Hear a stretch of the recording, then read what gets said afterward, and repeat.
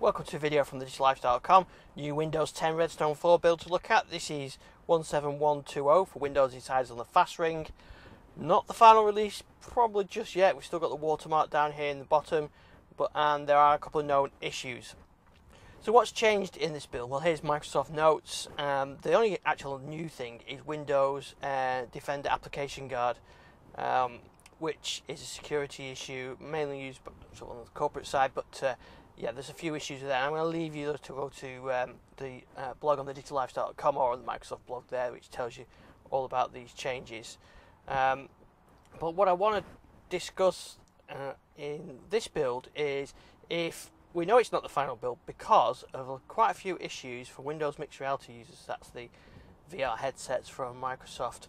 So if you're using Windows Mixed Reality, I would avoid this build because there's quite a few issues. So there's issues with the hybrid laptop's performance. Some of the inbox apps may fail. Windows Mixed Reality may crash when you launch movies and TVs. Ambient sound in the new Skyloft is louder than it should be. If you've got a hybrid GPU, 360 videos don't go correctly, don't play correctly, and the 360 viewer fails as well. So if you're using Windows Mixed Reality, I would avoid this one, or just be aware of those issues. We are getting close to release, so hopefully they should have those fixed pretty soon now. It is quite late in the day, but they must be just getting all those features, the new Windows Mixed Reality features added to the Windows Insider builds ready for release.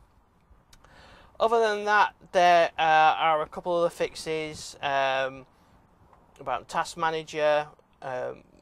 They fixed an issue with the UAC dialog box not rendering correctly, so that's when you get a security pop-up, confirming you want to do something, it wasn't rendering correctly.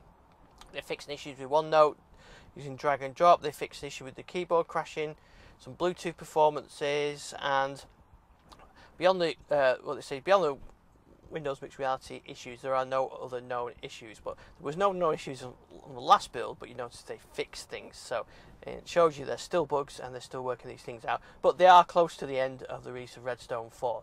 So that's it. That's our quick look at this new build. If you're looking for something more interesting, don't forget to check out on our YouTube channel on thedigital-lifestyle.com the new Redstone 5 build, which includes sets and tabs, File Explorer, that kind of thing. So make sure you check that out. You can follow me on Twitter at @ISDixon, and I'm on thedigital-lifestyle.com.